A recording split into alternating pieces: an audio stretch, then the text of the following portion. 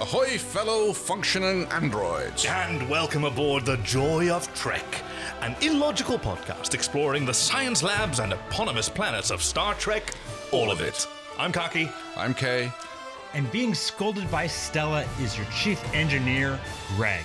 Together we're on a mission through the android control center of Star Trek to find the bluster in every swindler and the good in every episode. Even the patent violations. Because every episode must be someone's favorite, and that might as well be us. So arm your explosives and join us as we waltz into the Joy of Trek. Oh, very good. Greg's been writing excellent scripts for us. Very much so. So we are doing original series episode 208, I Mud.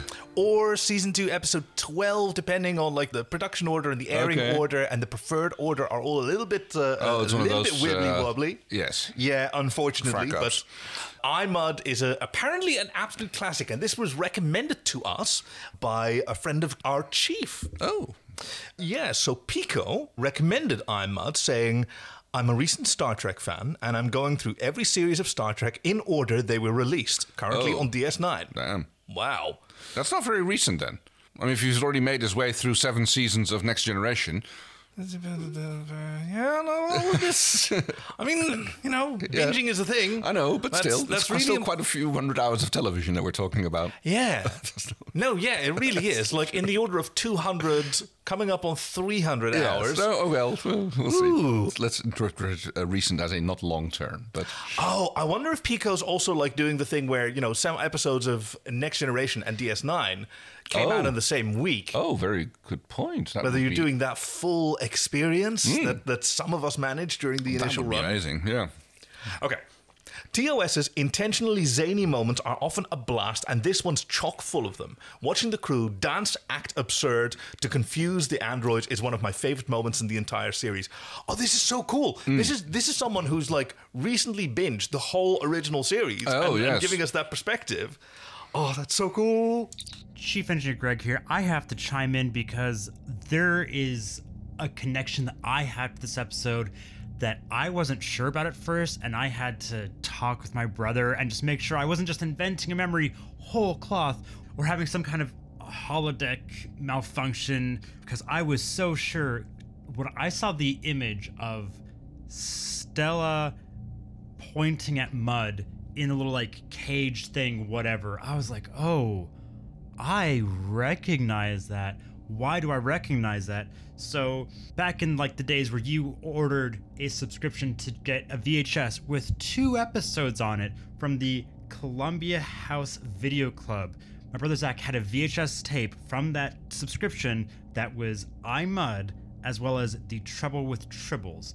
And because the Tribbles episode was the one that I knew of and I remembered, I watched that, but I had to fast forward through or sometimes watch through. I think I probably did watch I Mud a couple of times, but it wasn't as like, oh, haha, there's funny things and Kirk's being like pelted with the Tribbles with. So it was just a weird moment to watch them and be like, oh, this is a childhood memory just completely unlocked here. So that's my little personal connection here that I'd forgotten about. Do you want to read the synopsis? Oh, it's quite a long one. It's quite a long TOS one, yeah. S2 E12, I Mud. Captain Kirk and the crew have a second run-in with con man Harry Mudd. This time finding him as the king of a planet of androids. The Enterprise is captured and an android which takes the entire crew to uncharted planet in the galaxy. Kirk, Spock, Bones, Uhura, Scotty and Chekhov land with the android on the planet to find Harry Mudd as the king of the planet and about 200,000 androids to serve him. He reveals that the androids were lent to him to learn about and serve humans and demand more specimens to serve man. Harry Mudd plans to leave the entire crew of the Enterprise behind and take the starship.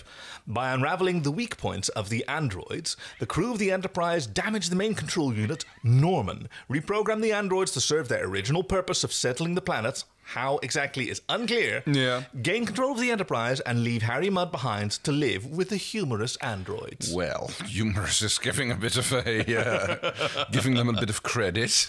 That's First aired on November 3rd, 1967, written by Stephen Kandel, directed by Marc Daniels, and guest starring Roger C. Carmel, best known for Harry Mudd and Cyclonus in the 1980s Transformer cartoon and movies. Oh. It was also Roger C. Carmel. In the background, you can hear also appearing in this episode Pip the podcat, who seems to been having a little squeak out with the birds outside. Yeah, she's having a regular old aria. She's normally a very quiet pod kitty. Yeah. If a bit rambunctious. Yes. I noticed that you've been giving her more than the allotted chances that you said you were going to give her to calm down. She's been pretty good. I mean, the whole just hanging on my knee for a moment there was not really a too disturbing thing. She's currently hunting spiders at the top of her cat paw. Well, I don't know about that. I mean, do we like spiders? We're not in Australia. We can like spiders. Oh, yes. But, I mean, what does our opinion on spiders have to do with whether or not the cat hunts them? Well, maybe we should discourage her from it because the enemy of my enemy is my friend, and my enemy is mosquitoes. Fair. Yeah. But, I mean, it's not like I can stop her. Okay, this was a really fun episode. Do you have any warp cores to dump? Well, let's see. Yeah. I say we eject the warp core. Because I heard you writing down a factual inaccuracy. I mean, it's not really a factual inaccuracy, but, the race that built the androids, their planet went nova. Yeah, their sun went nova. How did that kill them? Caught them completely by surprise, and all of them lived on that one planet. The suns don't accidentally go nova. No, they died over the course of time. Yeah, anybody with the basis knowledge of stars, which you would assume of a space-traveling species that builds fantastic androids, would be able to see that their sun is approaching nova state. It usually only takes a few billion years or so. So it's not like it sneaks up on you. Well, neither does a climate cataclysm, and yet... Yes, but we don't have starships to evade the climate cataclysm. I mean, some people are working on it, but... We have plenty of means. We have had, over decades, plenty of means. Yes. And a lot of forces have been... I mean, not to get, super dark, but it's Don't Look Up. The excellent satirical film about exactly this, the ability for civilization to self-deceive. Yeah. Maybe that's what happened. Maybe they were under the rule of King Alex Jones. Ugh. Yes. Ugh. All right. Well, I don't think there's any other ones other than, like a proper the sexual android. politics of the 1960s are not being excellent. Well, no, of course not. Mud is blatantly sexist, but they're not even playing it for laughs. They're just playing him as a blatant sexist. So, I can see that would be... Maybe I'm looking at it too charitable, but the fact that he is, oh, yes, I suppose male androids also have their purpose. I mean... Yeah, they sure do, don't they? Well, a lot of fanfics have it expanded on the... It depends on how your tastes run, but yes, Mud is obviously played off as a sexist pig. So that doesn't make the episode sexist, I'd say. Oh, I mean, just the society in which it's set, because Chekhov has the same inclinations, and Uhura is written that her a bit obsession shallow, is with youth and beauty, eternal youth, yes, and being grabbed quite firmly by Kirk and betraying everyone. But yeah, okay. And the only other thing is that I have is that an advanced android can't handle a simple logic paradox. I know. It's just oh yes, I mean that's fundamental. Computational. I mean, there's no answer, so yeah, your AI should be able to work around that, accept that there's a paradox. Yeah, but you know what? I saw something that unfortunately I don't have with me to share. Mm-hmm. It was a TV Guide article about exactly this. Yeah. About exactly this episode. And how was this population of 200,000 androids done? Well, it was done with some sets of twins. Yeah, a bit of split screen work. A lot of some clever trick photography, as was mentioned. But that little article was only a single page and had some cool behind the scenes photos. On 7 different occasions, did it try to explain what androids were? Synthetic people, the artificial people, the fabriques, the replicas, just to sort of settle into people's minds. Robots were not a settled concept, nor in fact were computers. Yes. So this idea that there's a computer in charge of things would be new to a lot of viewers. That makes sense, yeah. Did your little article also include the casting attempt at a pair of twins that they found on Hollywood Boulevard? And their cat. And their cat, yes. 2 ladies who were apparently a set of twins who were apparently working as prostitutes there and had the cat, and they were brought in for a casting call, and the cat completely scratched up the casting director's skirt, and they were not hired. They were not invited back. Oh dear, so close and yet so far. So I think that's it for the. Oh well, I also have How did they escape the planet? Because they managed to shut down all of these androids, but that doesn't enable them to operate the transporter controls on the Enterprise overhead, because the entire crew is down here. Yeah, but the planet itself also has transporters. I mean, Bud said, like, I had some people beamed up towards the Enterprise, you know? Like, it makes sense that they have advanced technological systems there, which is going to lead to me another little bit of comment that I have later on. Oh, well, then we've sort of interrupted all of each other's warp cores. Well, okay, actually, there's one more. Well, it's not really a warp core, but it really touches on this point. It's like they make we were reaching the net zero warp they make a cores. whole song and dance about requiring the medical supplies on the Enterprise, whereas Bones has literally 5 minutes before been waxing lyrical about the advanced state of the facilities that they have here. Why don't the androids just like, oh, what's wrong with him? What does he need? Yeah, we have that. Yeah, it's part of their ploy, though, Right. and they do show some disinterest. You know, he is human; he is for you to care for. Yes, which is also a bit. But of a also, weird it's like, turn. oh, well, yeah, we need the supplies from the Enterprise. Okay, what do you need? We'll get them for you. But yeah, all right. All right, are you ready to dive in? Because I fucking love this episode. Bring it on. Hit it. I kind of miss your hit it on. Now you don't do it anymore. Oh. Like Hit it came on. out so naturally that one time. All right. We open with Bones and Spock doing a little walk and talk in the corridor. Yeah, they pass a hunky gentleman who nods at them, and then they turn to appreciate his bum, and they sort of gossip about him like two schoolgirls appreciating a hot boy's bum. Well, Bones mistrusts him for a Yes. variety of reasons, which also gives him a massive case of foot-and-mouth disease. Well, I know when something doesn't strike me right, and he doesn't. Specifics, Doctor. Labels do not make arguments. Very good, Spock. And then McCoy goes on to list all the qualities that this Mr. Norman has, who apparently has been on board for 72 hours, which he apparently shares with Spock. Yes, Spock, of course, gets the final dig in. Besides, he has avoided 2 appointments that I've made for his physical exam without reason. That's not at all surprising, Doctor. He's probably terrified of your beads and rattles. Effectively calling Bones a witch doctor. Yeah, saying that he's avoided all of McCoy's attempts at a Right. physical. 'Cause, I mean, I do believe that Spock doesn't have a very high opinion of human state of medicine. Huh. I do recall there being a bit of a contentious thing in that as a running gag, I guess, because why would he make such a comment to Bones otherwise? Like, Yeah, they're very tsundere toward each other, right? They're very Right. hot and cold, and they like to provoke and tease one another. Yes. Oh, speaking of teaser, we're in the longest teaser in Star Trek So I heard, so yes. far. At well over 5 minutes. And this hunky Norman walks into this room full of switches. Yes. Knocks the guy out. Yep. Was that a hand wave or was that like a judo chop? It went a bit quick for me to spot. He does a lot of throwing around of the crew in the next few minutes. He flicks a few buttons, he twists a few lamps, because I notice he's doing the whole making hand motions over a panel and doing things. Yes. There is excellent physicality. And they start to notice problems on the bridge. Yes. In one continuous shot, starts with Kirk leaning over Sulu's console after he's alerted. There's an unplanned course change being fed into the instrument, sir. Corrected.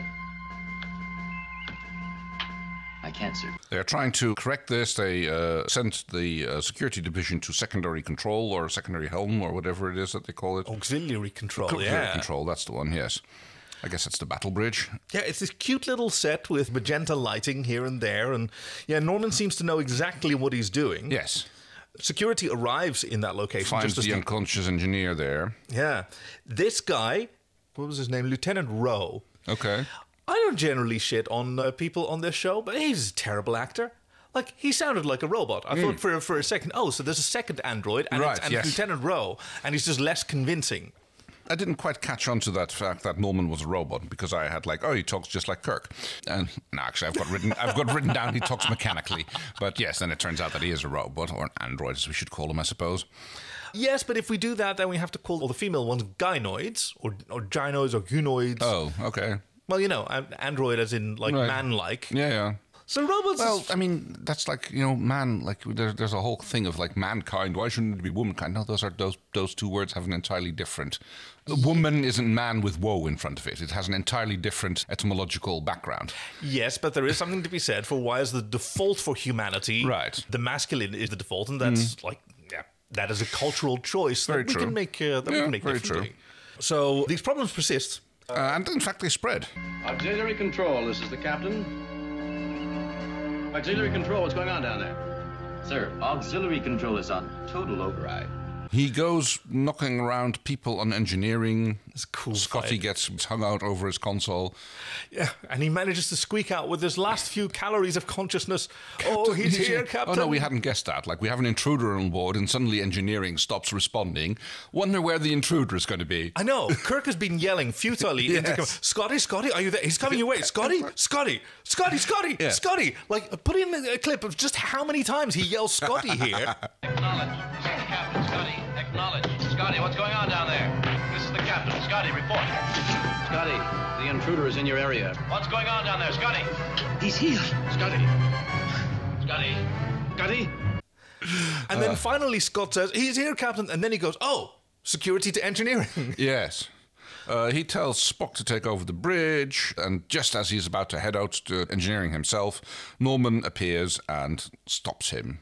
Yes. He grabs him by the arm, which makes Kirk look rather like disapproving. He's just like, how dare you touch me, unhand me, you ruffian. Yeah. He doesn't say that, but that's what his body language and look conveys to me.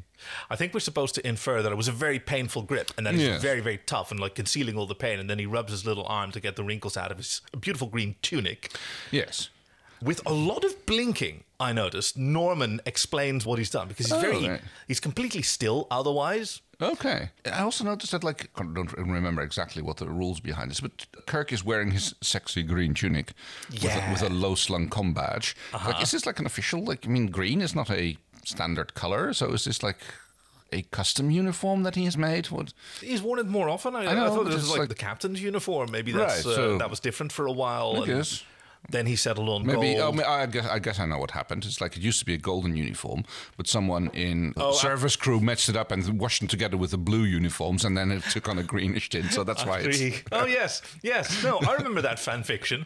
After Spock slept over and their uniforms were in the hamper together. But we require your ship. You require... Who and what are we? Not having watched this before, I initially thought that Norman was going to be Mutt. Because I didn't know that there had been an interaction with Mutt before, and especially because of the way that he actively manages to take over the ship, which really mirrors what we saw in Strange New Worlds. You know, Discovery. Sorry, it was Discovery. Not Discovery Strange New Worlds. season 1, which we recapped about a month before. or two ago, I suppose. Magic to make the sanest man go mad. So there was, I noticed a lot of similarities between the way Norman conducts himself and the way Mutt. Yeah. So he knows exactly how to take over a Federation starship. I Right. wonder where he learned how to do that. yeah. Right? That must have been during Discovery that he had all of those loops to figure of course, out. because Discovery is before. Yes, that was very young good. Mutt. Yes, So he great. figured out, okay, so first you go to auxiliary control, and then you go later on and you type in this, and like he had the zero-day exploit. No, I think it's cool because canonically, that happened before this. Yes, Very and so he was good, yeah. able to teach it to Norman, who says that, And if you attempt to use your phasers, the trigger relay will be activated. you know, this is a speed with Keanu Reeves. There is a trigger on board. If you kill me or if you try to disable it, it'll just blow up your ship. So settle down, because for 4 days we're going to be traveling in warp 567 to this unnamed planet of us. And who is us? Who is we? Or who are you? I thought it was kind of funny. Like, we require a ship. He also says, like, we mean you no harm, which is kind of like the classic aliens, like, arriving on Earth. We mean you no harm. Be not afraid. But well, that's a more biblical thing. I mean, is there much difference, honestly, between technologically suppose. superior aliens and angels and supernatural beings? And Do you often douse men appearing in your bedroom with fire retardant chemicals? If so, I'm not surprised you're still single. sick Alan Rickman reference Yes. from Dogma by Kevin Smith.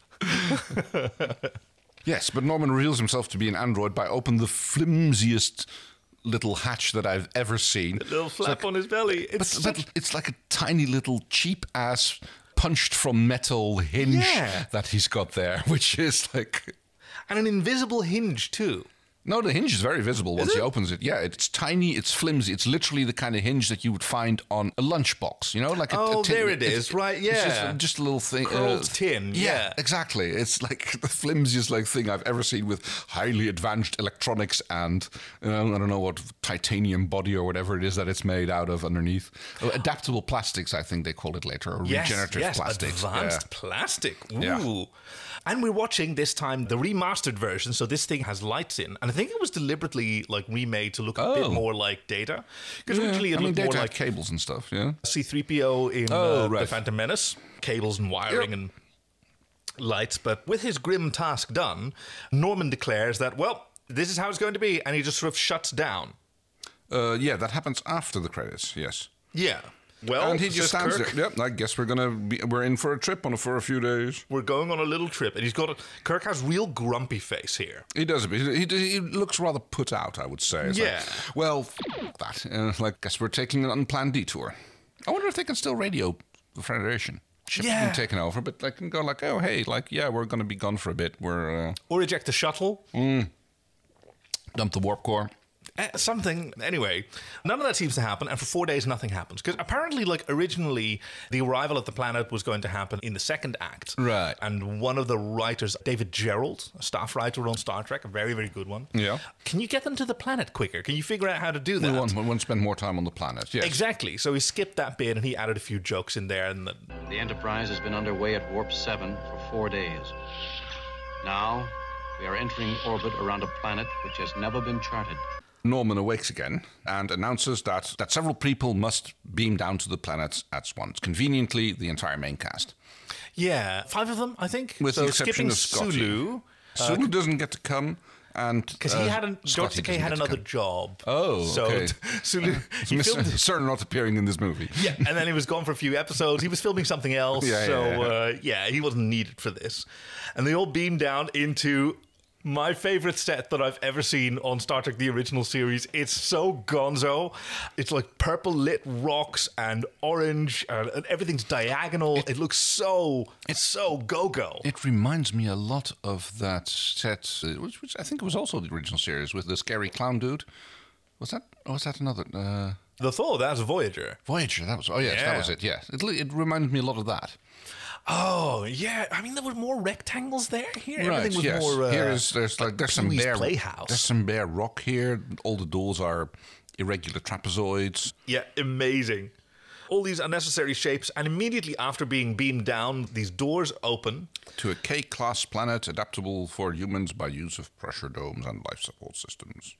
And we're introduced to the first of several camera moves that are just absolutely brilliant in selling how many androids there are. Oh, yeah. Right, because it starts with 2, I believe these are Alice models. I think so, yes. And then the camera sort of pans to the left, and... So there's the suggestion that there are 2 Alice models with our heroes and 2 Alice models with inside, yes, with Mudd, and sometimes you see our hero and Mudd, and then you see one on each side, and steps in the it's very well done, so clever. Although the claim of the writers was said giving the impression that there are thousands on the planet. It's no, I mean, it's actually stated that there's only 500 of this particular model, but it's done very well. And Kirk recognizes Mudd, because this is not his first appearance. Apparently that was in Mudd's Women, which we also haven't seen yet. Okay, yes. He's a very jocular fellow. I see now again how they cast a actor with similar features to play Mudd in Discovery. Seeing Roger Carmel's original makes me appreciate Rainn Wilson even more. Yes, totally. Laddiebuck and being so casual. Again, the constantly having nicknames for everybody. Yes! Well, to be absolutely accurate, Laddiebuck, you should refer to me as Mudd the First, ruler of this entire sovereign planet. And correcting people on their interpretation of his life story. And then yes. He always insists on it being just a little bit more nuanced than they like to explain. And this leads into a wonderful exchange where Harcourt Fenton Mudd explains his predicament and how he came to be here. And then Kirk translates it from bullshit into reality. I made my way off the planet, stole a ship. Which is payback for him. Swindler and con man. Entrepreneur. Liar and rogue. Did I leave you with that impression? Yes. It sets up the peril, namely that our heroes have been brought here for the rest of your lives. Yes. Harry Mudd is the lord of this planet, and they obey his every whim. He found this planet full of helpful androids, and he's been ruling them. And now he's... Although, well, I mean, they don't obey his every whim, because They won't let me go. They want to study me. They want to learn more about human beings. They picked a fine representative. Watch your tongue, lad. I love this sort of structure that, like, it starts off, even though he's in trouble, he starts off, like, asserting power with this fiction, because he loves to live in these little fictions that he constructs, that he's the ruler and they're in trouble, whereas actually, he kind of brought them in hopes that the androids would then let him go, which is also not the case. Yeah. I love that scene where, like, basically he asked about the planet where he was captured when he was selling fake patents to the Nebians. The Nebians, isn't that like the little... Oh, no, Deb and Eb. Sorry, I had a little Star Wars moment there. I was confusing Celestans, but it was because... What's-his-face says he did something on Deneb 4. But that's when Lando is talking to Han Solo about having been made general. Someone must have told him about my maneuver on Deneb 4. That's... Oh, very, very good. Okay, well done. I wasn't even sure about that. I had to go back and look that up because I was even thinking, is he right there? Is he wrong there? And you were... It's the Battle of the Nab, not the Nab 4, but that's... I'm not gonna split hairs there because you beat me on Star Wars knowledge, Kay. How does this...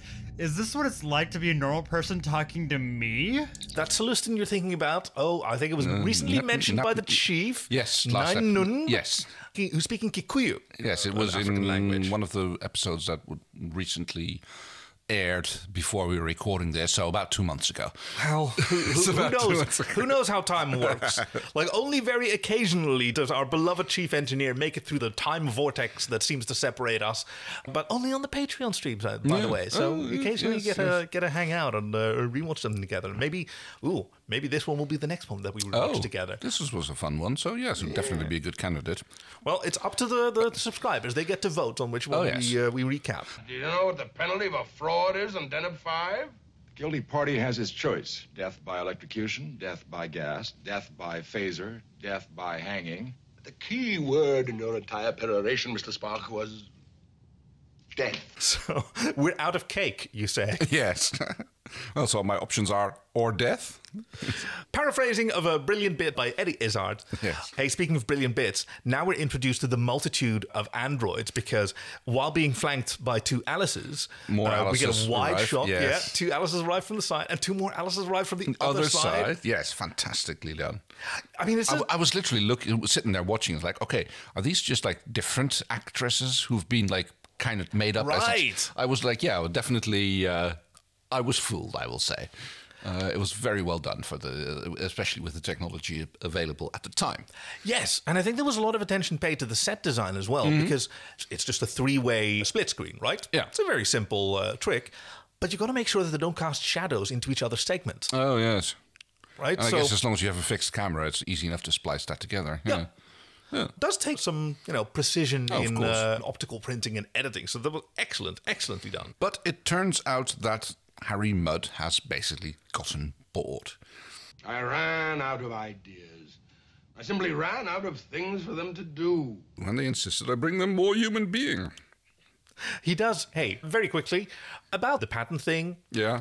There may be a little bit of a warp core in that patents exist in the Federation. Right. And Mudd rightfully cries, information wants to be free. Yes. Like the cry of the 90s, I believe, as the internet was being built. The Electronic Frontier Foundation would find an ally in Harry Mudd, as would, unfortunately, modern generative AI companies who believe that human effort does not need to be rewarded. Yes. Basically, they want free access to all intellectual property so we can sell it back to other people chopped up into little bits. Yeah, Kirk's having none of it, and he does smirk. He does the Kirk smirk. I have it written down. He does a lot of Kirk smirking. Kirk smirk. McCoy points out there's a little dark nook. Oh, yeah. What's this? Let me show you. This is my entertainment. That, gentlemen, is a shrine to the memory of my beloved Stella. His beloved Stella, whom he's had recreated so that she can yell at him. Harcourt, Fenton, Mudd, what have you been up to? something good, I'm sure. Well, let me tell you, you lazy good-for-nothing. And then he can say, Shut up! and watch her just go. And then she goes like, ooh, shuts her down like a marionette, and the door closes again. But he really enjoys that. Yeah, what a fun thing that I'm sure a lot of. Well, it's like, well, I think of her. I think of her constantly, and every time I do, I go further out into space. It's like, okay. We can clearly see that Mud is a troubled persona. He's a shithead. And written for comic relief. So, no, absolutely. But do you know he was almost going to have his own spin-off? Oh, wow. Because he is a lot of fun. Oh, yes, I guess. And he gets into fantastic adventures. Yeah, a roguish scoundrel. Yeah. Which I still actually would love to see back on the Star Wars again. Oh. A spin-off with, now I can't remember who was the name of the original actor who played Lando Calrissian. Billy D. Williams. Billy D. Williams, thank you. Basically, every episode starts with him sitting at a sabacc table somewhere, trying to run an actual story, and then cut, as he's telling the story about something that happened, cut to Daniel Glover, who then goes like, well, actually, and then we get the episode. The Young Indiana Jones Chronicles. Essentially, The Young Lando Calrissian Chronicles. Chief, what do you think? Yes, that sounds amazing. I would love to see that happen. So maybe someday we'll see it, but in the meantime, we can at least just appreciate Billy D. Williams' beautiful, beautiful, beautiful voice. Smuggler, such a small word. I'm more of a galactic entrepreneur. That means business person. I know what it means. This is dope. I mean, I used to do this every week because in Rebel Air, we had a regular segment where the chief got to gush about which of the costumes he most wanted to cosplay. And I would come up with some tie-in product or novel or story or whatever. Or this is amazing. Very good. The Young Lando Calrissian Absolutely. Chronicles. Let's do it. Who would play the young Han Solo, though?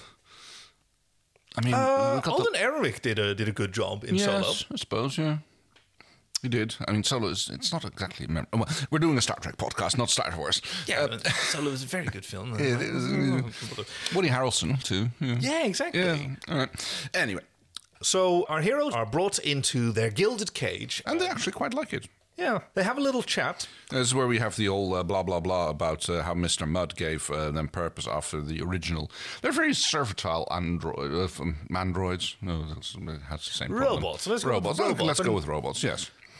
Because despite their makers being from a different galaxy, the galaxy of Andromeda, they were quite humanoid, as you say. Right. Okay, well, convenient. Okay, great. Whatever. And it saves on makeup. Oh, yeah, also. And perhaps explains their obsession with humans in particular. Yes. Why wouldn't they be more interested in... I think that's just because they ran into Mudd first, and... Ooh, here's an interesting one, because he had multiple of them created, but he had no interest in the male ones, so... Oh, fair point. Did he design the male ones, or is this what the makers already looked like? And maybe. Norman being unique. Right, yes. Look, they're in a lot of trouble, as Mr. Chekhov says, redundantly. Yes. And then Bones Kirk asks... agrees with him. Spock, and if you say we're in a lot of trouble... We are. We are. It's like very... And we must direct our attack to the heart of the matter. Ooh, immediately on the attack. Yes. And then he says something that, as a droid rights activist, I don't really approve of, says Spock. Obviously, this many androids cannot operate independently. Spock is definitely wearing the boots of conclusion jumping in this episode. Yes, I think so too. And they're not capable of creative thought. We're about a century away from Data, and that's with human technology, let alone Andromedan technology. Oh, surely less than this. Oh, no, about 70 years, yes. Yeah. Yeah, okay, yeah. They're being brought to... Oh, how do you describe this? It's like... It's just a lounge. Well, I mean, they're all being tempted in their own way now. Right. They're being brought to different locations, or at least suggested that they are. It starts with a scene where Norman is standing behind a console where Spock gets to confirm his conclusion jumping by... This would seem to be a simple relay center. Are all of you controlled through this device? And it's got this glowing... Glowy crystal thing. Like XXL butt plug, glowing and being worshipfully held. We cannot tell if it's a butt plug because we don't know if it's got a flared base and we can't see that. Fair enough, yeah. Like, let's not call things a butt plug unless we know they're safe to be used as such. Well said. If there's anything you take away from the joy of Trek, if there's no base, it isn't safe. It puts a whole new purpose of getting to third base, but yeah. Yikes! Okay, moving safely along. So this is Spock's temptation, being brought into the computer facilities, and Uhura's temptation is to be brought into the sort of android manufacturing location. Right, a little bit of sexism again here. It's like, oh, women want to be young and beautiful their entire lives. I mean, sure, men also want to be young and beautiful their entire lives, but it's generally less emphasized in art and literature. Yes. Yes. Yeah. And, you know, certainly professional women like Uhura want other things than youth and beauty forever. Michelle Nichols. I mean, she didn't stay young, but she did stay beautiful. Oh, my God. A breathtaking woman. And her beauty, marvelous as it is one of the lesser amazing qualities that a woman has. Yes. Like her Broadway performances as an actress, and most importantly, as a recruiter for NASA. You know, that's the major thrust of her life. Like, she went through full preparatory training to experience it physically, and like she was instrumental in helping NASA achieve its goals for diversity hiring. Fantastic! I did not know that. Oh, she spent years doing it. She was like a spokesperson for, you know, the reason that there are black astronauts. Right. Hang on. What's the time frame for the original series play out again? 1966 through 1969, so just up until they... Right, so there was I think like... it went off the air before the first footstep on the moon. Right, yeah, that sounds about right. No, I was thinking about the alternate Gemini program crew with the women who were selected as an alternate training thing. Oh, in the series... Wait, is that a real thing that really happened? Actually, I do believe that's a real thing, which was just like expanded in For All Mankind. Yes, the series by Ronald D. Moore. Right, yes. Yeah. Fascinating history to discover. I do believe that most of those personas were actual people, just like the men were actual. But the women were just kind of like shunted off sideways in reality, whereas in For All Mankind they were much more prominently. Isn't it amazing how we're still finding out that the role of women and various other disenfranchised groups has just been sort of erased from the history that we learned? There's also a fantastic movie about the women computers. Invisible Figures from the Mercury program. Yes, which also deals with racism in the US in general and NASA in specific at the time. And it's the first time that I've ever cheered on a scene where someone steals a library book. Yes, I can imagine that. Yes. Yeah, because this woman, like, she wanted to learn about these new computers, and she wanted a book on COBOL programming, which they wouldn't rent out to a colored person. Yeah. So yes, knowledge needs to be free. True. Yeah. So just a quick little correction. It's not Invisible Figures, it's Hidden Figures, based on the book by Margot Lee Shetterly about the lives of Katherine Johnson, Dorothy Vaughan, and Mary Jackson, three mathematicians who worked as computers. Jim, you should see the research facilities. They've got a lab down there that, well, I could spend the rest of my life studying it. I do so admire a man who devotes himself to knowledge. Don't lose your head, Bones. Nobody's staying anywhere. Stubborn, Kirk, stubborn. Scotty arrives. Like, Captain goes like, you were ordered to stay aboard. And it's like, well, yes, I did, but they took us away. And Mudd reveals, like, oh, did I forget to tell you that I've been taking the entire crew of the Enterprise off the ship and I've replaced it by robots? Yeah, and Scotty was the last one. Oh, you bogus rat! Yes. What's a bogus rat? It's like a fake rat. I mean, okay. Oh, Chekhov takes his turn on the throne and is attended by two of the... You know what? We maybe have... like, not being able to tell the various models of these androids apart, I've got to say. I think the clothing also gives it away. Yes, but, like, I don't know which ones are Alice's and which ones are Maureen's, so I'm just going to say... Well, these are specifically Alice because it says so in the subtitles. Oh! At least, I mean, at least we finally got to find out who the Alice is. Oh, sick pop culture reference, bro. I totally got that one. And yes, he sits there lamenting a little bit, like, oh, it's a shame you're not real girls. Oh, but we are. We are programmed to function as human females, Lord. You are? Yes, my lord. This place is even better than Leningrad. I mean, I don't know what kind of city Leningrad is in at this point, but, you know. I mean, it sounds like it's, like, Soviet Reno. Yeah, near Starbase 69 on Earth, you know. Ah, we see that you enjoyed Jamaharon. Scotty is waxing lyrical about the technical facilities. Oh, microvision and a nanopulse laser. Handwork to the finest tolerances. It's like, no, I mean, you generally get better, like, tolerances with machinery rather than handworking it. But, yeah, it's, like, fair enough. It's a beautiful prop. I think this is a prop that we see fairly... Actually, hey, Chief... Do you know anything about this prop? So at first I thought that maybe you were talking about Tucker tubes, but no, those are actually in there. Or they're now called Tucker tubes thanks to Lower Decks, but before there's like the blinking lights that has just been like in every science fiction property ever, basically. However, in this case, there's two objects that are here. There's one that's like a CD rack type thing. It looks like you just put CDs in there. That, as well as like the other part of it that's like kind of like on its side long ways. Both of those are used in other episodes. So we have both of these together in the episode Obsession, as well as the Immunity Syndrome.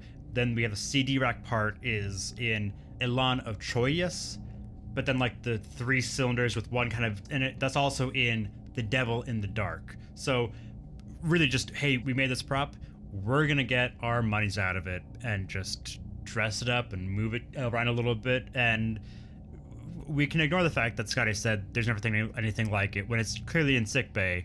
It looks like a laser lathe. I mean, that's what I'm going to call it. A rudimentary lathe made out of lasers. It's definitely not rudimentary. It's very advanced lathe. But that's kind of what it looks to me like. It kind of looks a bit like what a lathe would look like if you had no idea what a lathe actually does. Well, as someone who doesn't really know what a lathe does, I can sort of... It makes things round. Is that what it does? Essentially. I mean, that's like really oversimplifying it, but yes. Isn't it like a sort of like a pottery wheel? In a way, yes. Right? Where you can scrape things out of a cylinder. That would not be a bad way to describe a lathe, yeah. Yeah. Oh, yeah, okay. So, like, when you've got one of those curvy, like, chair legs or whatever, that's... Yes, you put it on a lathe and you spin it around and you scrape and shave until it's got the silhouette that you want. Hey! There you go. Very good. Thank you. And legs would be a good tool for it. I know this is like not a correct interpretation, but it's like, you know, if you want to explain to someone what a lathe is, that'll do. That'll do, yes. That'll do, Cocky. Okay, they're all sort of gathering together and... Oh, Kirk's worry has come true. He's worried that his crew will be seduced by the because everybody is like, you're hitting all my people at their weakest spot. We only wish to make you happy and comfortable, Captain. And it's a very pleasant place, Captain Uhura says. It's a lovely gilded cage. They're all very charmed by it. They're all complete unprofessional idiots. Yes. And Captain sets them right and straight. He literally sets Chekhov straight. He pulls him up. Yes. Yeah. He does a lot sort of criticizing Chekhov's posture throughout this episode as well. The floor is no place for an officer, Mr. Chekhov. Do you require something, Lord? No. Yes. My ship. I am not programmed to respond in that area. Yes, I know. Which is their default, I don't want to talk about this. That would probably be a good thing to do in my own relationships. I'm not programmed to respond in that area whenever... No? Oh, well. I see a terrified look on your face. Don't think that's good relationship advice. Well, I mean, it's 2024, so I'd probably go with, according to OpenAI policy, we're not able to comply... Zing! Very good. Oh, hey, if you're listening to this in the future and you don't know what that means, oh, what a nice future you live in. Yeah. Congratulations, we survived. We shall serve you to your best interests to make you happy. But we're unhappy here. Please explain unhappy. Which is kind of odd that they don't understand that if, wants and desires are not reserved, which is what Kirk tells them. Yes. We want Enterprise. The Enterprise is not a want or a desire. It is a mechanical device. No, it's a beautiful lady, and we love her. And we see the first time that they kind of go space out as their necklace glows, and they are communicating with the hive mind, as it turns out, because the little console that Norbert was fondling. What's his name? Norman. Yes. Turns out to be the central communications hub. Which allows all the individual robots to basically mind meld and put all their computational power together to basically decide on an issue. Yes. Because the first time that he tries to exploit that, we get some excellent dialogue about this. Illogical. All units relate. All units. Norman, coordinate. Right. So they're a distributed intelligence. All the units are participating in the processing. Yeah. I guess Norman functions like a hypervisor, in a multi-threading computational environment. Yeah, Kirk is really doesn't trust his crew to resist the temptation of this place. No, he does very not. much. Which is actually very well played upon later with Uhura. But yes, they basically go to check out Mudd, who is under the impression that he is about to leave. And the androids reveal, no, Lord Mudd. Yes. And Norman declares that they always knew that he was a flawed example of humankind from the moment they met him, and they've been deceiving him. They've used him to get more humans, but they absolutely won't let him leave. We cannot allow any race as greedy and corruptible as yours to have free run of the galaxy. basically make the rest of the universe really happy by subverting them and controlling them and serving them. Yes. We're going to be topping from the bottom. We're going to be serving and controlling them. Very good point, yes. They'll become so totally dependent on us, but just the humans. So that gets everybody's head back on straight. Yep. And where previously they were... we shall serve them and you will be happy and controlled. Yeah. Wow. I mean, some people would be. Hey, some people are into that. Yeah. Hell yeah. Now, all the temptation is gone. Yeah. We get to the whole point. There's a whole show, a song and dance routine, which is being made about how they confuse... Don't say song and dance routine in an episode that actually contains a song and dance routine. I mean, I thought it was rather appropriate. Oh, okay, fair enough. There is literally... Metaphorical. There is literally a metaphorical song and dance routine, which is already kind of preempted by this whole thing is here. Because, like, we want everybody to be happy. But you can't. Yeah. Because there are going to be conflicting thoughts and desires. Some people want this, some people want that, and those are permanently, irredeemably in opposition to each other, contradictory to each other. That's why you have compromise. Yes, exactly. So it's like that already should throw them into a logic loop that makes them die out as soon as they get into humans. I mean, any species, honestly. Right. Like, imagine them actually dealing with Vulcans and then realizing the tremendous internal inconsistency of Vulcan values. Oh, yes. Right? Highly emotional people and desperate not to show it to anybody. Right. Which you can describe as hypocrisy, but it's also like, it's just a cultural value. Yeah. Deeply inconsistent, and therefore the culture is a product of compromise, as all cultures are. All right, what do we got to work with? Well, Captain, androids and robots, well, they're just not capable of independent creative thought. Yet the device that Norman claims to be their central control is totally inadequate to the task of directing more than 200,000 of them. I do like that Spock comes in with a whole lot of information, and then McCoy goes, "How do you know?" Well, I asked them. Yeah, it's like, which is like, yeah, perfectly cool. Yeah. Like, Kirk goes, "Yeah, they don't expect us to be able to do anything with it. Why wouldn't they tell us?" Mudd is skeptical at first, but soon enough willing to play along to GTFO because he wants out. Yes. He's doing something that we saw Rainn Wilson do as well. And it's so interesting to having seen his performance as Harry Mudd first and then seeing Roger Carmel's performance because, like, now he's turning over to expecting the crew to solve his problems for him. Now that they're in the same boat, now he's very critical of them. Yeah. And you should be doing better to get us out of here. Yes. Such a self-centered man. And they start sort of bullying him and sort of gathering around him. And once he offers to help, well, the only thing that we need from you is to die. Oh, no, just to fall asleep. And he's forcibly injected and becomes part of their ruse. Because this is where we get Kirk going to talk to Alice and telling them, like, yeah, we need medical supplies here. Is this another Alice? Is it Maureen? I think it's an Alice. I mean, they have these helpful necklaces with numbers on them to be able to tell them apart, but that doesn't tell you the model. No, exactly. Also, does it matter? I don't know. I do like to, address people with the name that they address themselves with, right? No, totally. But, I mean, it depends on how much their hive minds, or if it only works. Well, I guess it only happens when they do the blinky thing and then confer with everybody else. Yeah. But the ruse continues as not just we have to have the medical supplies, but as soon as Alice comes into the room to check it out, Uhura... They're lying. It's a trick. Dr. McCoy injected something into Harry Mudd to make him look sick. It's a trick to get back on board and sabotage the ship. Says Alice, we will not be obeying your order. And then Kirk comes up to Uhura, so threatening, grabs her by the shoulders, and then shakes her. Beautiful, Uhura, beautifully done. Yes. We never hear from the thing is where she says, like, yes, I want to have my brain placed in an android body. And Alice goes, like, the programming for your body will be completed before we leave. You have been of assistance. We shall fulfill our obligation. And we never hear from that again.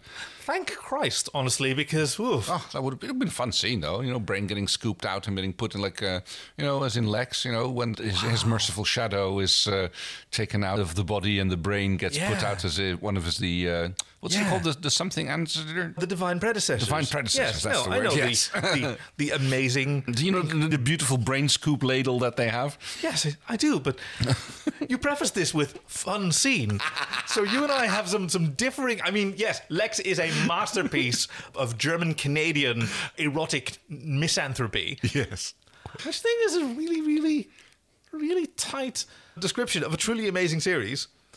And now comes the true song and dance routine. Yes, they start on a plot to confuse the robots by doing weird, irrational, illogical, but perfectly things. choreographed and clearly rehearsed. Oh yes, totally scripted things. Like, when did they have the opportunity to write this down? And like, did they sort of brainstorm on how to do this exactly? Maybe they're just really good at improv theater. Whoa, yeah. It's like, guys, it's just like Improv Friday on the Enterprise. Yeah. Just do that. Yeah. So McCoy and Scotty start by flanking the door and playing these invisible instruments, and Chekhov and Uhura come waltzing through. What are they doing? They're celebrating. They're celebrating their captivity and their unhappiness. And, well, that makes them sort of blink like fembots being talked to death by Austin Powers. Very good, yes. Because apparently, like, talking the computer to death is something that Kirk and co. do quite a lot. Yes. Logic bombs get diffused by that. And I wonder, hey, Chief, is this the first or, like, later? Like, how many of these talk the computer to death episodes have there been at this point? So by this point, there'd been a few instances of it. There was one in The Return of the Archons. There was one in The Ultimate Computer. There's one in The Changeling. Then there was this one with iMud. And after this one, there was also Requiem for Methuselah. And there's some similar cases of doing stuff to make the computer or an android or whatever freak out and not really understand what's going on, such as What Are Little Girls Made Of?, Wolf in the Fold, and arguably the invasive program that Data and Geordi inserted with Borg into a Borg hive mind. So that's some instances of this trope happening. But no, this is not the first instance of this happening by any stretch. Wow. Oh. I wasn't expecting that specific answer. Hey. Yeah.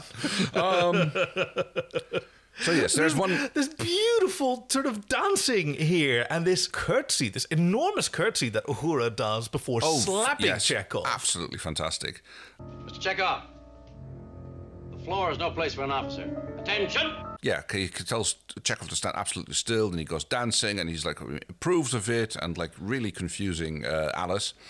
I wonder if like improv theatre or like absurdist theatre were popular forms of entertainment at this time. So these kinds of... I mean, yeah, really, right? In the UK, you'd have Monty Python by now. Monty Python was just about airing, or they were definitely performing. So that sort of new wave of countercultural comedy and performance would absolutely be... It's pretty go-go. This shuts down the two Alices. Spock has another mission, so he's on a different... Yes, he's basically doing the same thing, but he's doing the science and logic way. He's in the lab that Scotty was with the laser lathe. Earlier. Yes. Oh yeah, he tries to nerve pinch the robot. Doesn't work. Is there any significance to this gesture? No. No, nothing. Don't forget about it. I love you. However, I hate you. But I'm identical in every way with Alice 27. Yes, of course. That is exactly why I hate you. Because you are identical. Yes. Which goes like, And they also sort of shut down. So success. Success, Captain. We've shut down 4. No, we only have 207,483 left. Yes. Oh, yes. Because they figured out that Norman must be the central locus. Yes. And I figured that out earlier. I thought it was very clever. Because when Norman said how many androids there were, it was an odd number. No. Oh, very good. Right? Yes. And we've seen them all in pairs and multiples. So I was already figuring that he was a prime unit, which we discover when he walks around from behind his console and... Wow, that boy needed a dance belt. Like, if this is him wearing a dance belt already, then boy howdy. Well, I mean, like, we found a good co-star for David Bowie in... Labyrinth. Labyrinth, thank you. Yes. But we just can't take your eyes off and imagine playing with his balls. They corner Norman behind his console, and then, they start playing the whole same game to him, just like confusing him with illogical inconsistencies and... Yes, and just bizarre poetry. Logic is a little tweeting bird chirping in the meadow. Logic is a wreath of pretty flowers which smell bad. Yeah. I mean, that's not illogical. Flowers can be very pretty and still smell like death. Oh, yeah. That makes no sense. That's... But yes, I was just completely just totally absorbed by the lump in his pants. Yes. I believe the Greatest Generation folks call that a moose knuckle. Yes, as opposed to a camel toe. Yes. Yes. No, absolutely. Scotty is overcome by happiness and asks to be killed. I'm tired of happiness. I'm tired of comfort and pleasure. I'm ready. Kill me. Kill me. Which they do. They all point their fingers and they do the warbling whistle together. It's just like we rehearsed, everyone. Yes. Which confuses them even more. Oh, you can't have done that. They do some object work now, I think, as it's known in improv theatre, where Spock produces the explosive. Oh, yes. His shirt. There's a little bit of a weird handoff where he pitches it to Mud. Who, almost drops it, but no, he catches it behind his back, and everyone's tremendously pleased. Detonator. Fuse. Primer.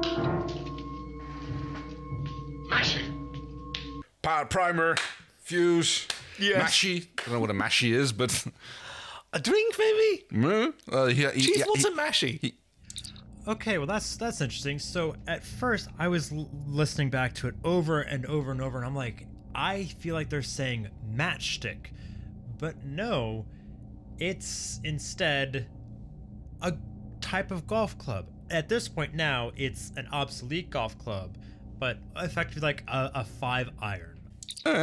Oh, I wasn't expecting that. Yeah, damn it! Yes, he plays it like it's a golf club. Yeah, it's a mashie, okay? Come on, don't you know what a mashie is? Everyone knows what a mashie is, right? Right? Illogical, and smoke comes out of his head. Yes. Very well done, in fact, there. And Norman has a dick aneurysm and collapses. Wow. All right. Which allows them to somehow reprogram all the androids. Yeah. So in between scenes, suddenly everything is fine. We're back in control of the Enterprise, and they're being reprogrammed to their original purpose, which, woof. I guess it's like, they're basically undoing what Mud did to them. It's an awfully quick resolution to an incredibly dangerous situation. Well, this is Star Trek. This is like we've just had the last commercial break, and we are down for the resolution and the lead into the next show on which is going to air after more commercials, because this is American TV that is aired on. Yep. McCoy gloats to Spock, like, oh, how disappointing it must be to see that this perfect society that was so logical and just like you, and we irrational humans whipped them in a fair fight. Yeah. And now you have to go back to living among us. And he's like, well... Which I find eminently satisfactory, Doctor. For nowhere am I so desperately needed as among a shipload of illogical humans. And yes, you're right, Spock. Nowhere are you more desperately needed than in the captain's laundry hamper. But you are forgetting about Mud, who is under the impression that he will be leaving with the crew. Yes. When in fact he is being condemned by Kirk to live on this planet. And he's like, oh, well, I guess I can suffer this pleasure-scape. Yes, and we've even created an entire range of robots specifically to cater to your every whim. Right. Harcourt, Fenton Mud.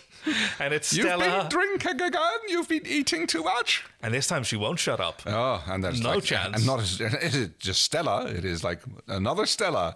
And then a third Stella shows up, and she has like a number 500 on her. I mean, this is a bit of, psychological punishment that they're inflicting on him. If not torture. Yeah. Like permanent imprisonment without trial. Yeah. On a planet. This is incredibly dangerous stuff here, but we're all just having a laugh at his expense, and everyone just walks away, and the Enterprise warps away from this honestly beautiful in the remastered version planet. Yeah. It's got these beautiful rings. It's K-class, so not very nice outside, but once we're in the dome.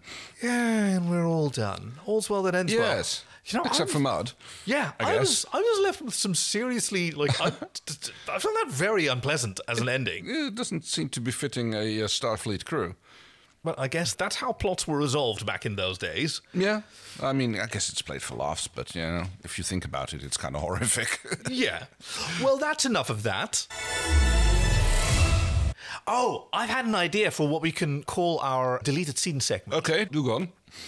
Captain's log, supplemental. Oh, very good. Yeah, supplemental material that we imagine was omitted from this series. And it's one of our little funny recap opportunities. I kind of would have wanted to see is the all-crew orgy/bacchanal, which is going on at the same time as this whole thing is being resolved, because the entire crew has been moved off the Enterprise. And only the bridge crew has Kirk there whipping them into shape, and everybody else is just losing themselves. Having fun. Yeah, but they're all fully functional. But yes, even the males want to have their purposes. Yeah. But no, really, what would even be even funnier would be a scene where Spock is like trying to get the Alices to shut down. And where he does he tries the nerve pinch on them, and he just goes to squeeze, and he kind of looks like funny. That doesn't work. So then he grabs himself by the neck and pinches himself out to see whether or not he's like, did I do that right? And he grabs himself and he falls over. Well, it doesn't quite work on yourself though. Maybe if he sits on his hand for about 5 minutes. I was going to say, do a strange. Exactly. So mine's a little bit more outlandish. Okay, go on. Because I was thinking about how one of the best Star Trek films in the original series sort of run was based on an episode of the original series where the antagonist was marooned on a planet and left to rot there. Wrath of Khan. So I'm thinking The Wrath of Mud. Oh. Right? And let's have him played by Ricardo Montalban, because why not? Okay, yeah. Right? And he's left on, this is Deneb 5! And he has to trick, Chekhov or whoever into surrendering the Enterprise and seizes the Genesis device into making another planet full of hot babes. My true... Yes, because more sexism is always good. Yeah, and he would also quote Shakespeare, right? Plenty of Shakespeare to be quoted here. There's quite a bit of Shakespeare around. Cool, yeah. One day, if we reach the point where fan art becomes a thing for our podcast, then I very, very much want a poster for Star Trek II: The Wrath of Mud. Maybe you can ask some AI to make it for you. No. This is AI is not. Okay. What is this? That's it's literally called Fire All Weapons. Oh, okay. If anyone else is wondering, yes, I too jumped out of my chair when I heard that, because holy shit, cocky. Oh, I've got another one. Let me see. Unable to comply. See that one? Yeah. Maybe that one's more sensible. Okay. Right. But, okay, let's find out. Our chief engineer has provided us again with a few samples from next week's episode, so we get to sit and speculate and see if we can guess what it is before it all is revealed. Yeah, so let's start with... Are we still pretending? Apparently so. Okay, that's line pretending? 1. Okay, I immediately know it. I immediately know what this is. I immediately went to a Father of the Pride episode, but... Oh. Where the grandfather, speaking about the son of the lion kid family. is like he's sitting in the bathtub listening to Tori Amos, and Grandpa goes like, oh, we're still pretending he's not gay. Somebody out here ought to have a little hope. Oh. So are we still pretending? And somebody out here ought to have a little hope. Okay. Yeah. No. You need a feather in your hat. Oh, is this like the episode where Q gets gets the crew of the Enterprise as merry men, and like Rob and Worf is like, "Sir, I'm not a merry man." Oh, let's find out. We got one more. After they brought you back from your time in the Collective, do you honestly feel like you've regained your humanity? Oh, okay. So it's a Next Generation late series episode with... Are you talking about Picard here? Or is it we are else? Talking about Picard, but not in the way you think, because listen... Picard Season 1, Episode 5, Stardust City Rag. Yeah! All right, there we go then. Okay. Thank you for coming to listen to us, and we shall see you next week with Picard Series 1, Episode 5. So looking forward to it, because for everyone who maybe hasn't seen it before, if you're about to watch it, the opening is rough. Okay. It's a really rough opening scene. I'm saying this to you, Kay, as well. All right. So just squint your eyes and prepare yourself for that. And then after that, the episode is actually a lot of fun. Okay. And then the ending is a little bit rough as well. Right. But in the middle, we're going to have a lot of fun. Well, and in the meantime... I'm leaving Starfleet. I'm leaving Starfleet. Oh. Energize. We're doing the energize. We change it. We hope you've enjoyed this week's episode with your friends Kay and Cocky. Production and editing by your chief engineer Greg, and music by Fox Amore. Join us next time for Stardust City Rag from Picard Season 1, Episode 5.